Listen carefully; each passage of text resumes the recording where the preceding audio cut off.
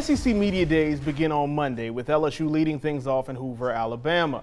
Head coach Ed Orgeron will be accompanied by junior cornerback Derek Stingley and senior offensive tackle Austin Deculus on the trip. The topics will surely include how to improve their 5-5 record from 2020, and if they are to do that, a part of that solution will have to be the incoming freshmen.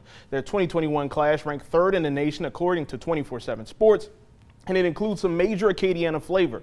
LCA safety Sage Ryan, STM wide receiver Jack Besh, and Southside wideout Malik Nabers are all expected to compete for early playing time. For Ryan and Nabers, the biggest adjustment so far has been the mental aspect. You got to be mentally tough at the next level. It's not really about your athletic ability, like you said.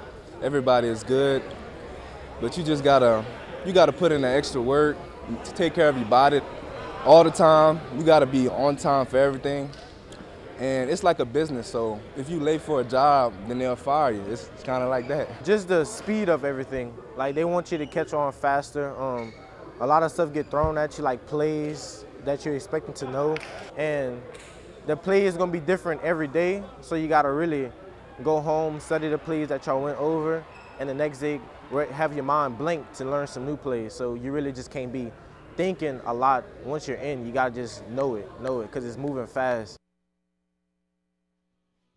Ryan and Besh are all starting this journey together is one thing that helps the move to Baton Rouge, but the trio are also roommates. It's allowed them to learn each other in new ways, help with studying the playbook, and also holding each other accountable.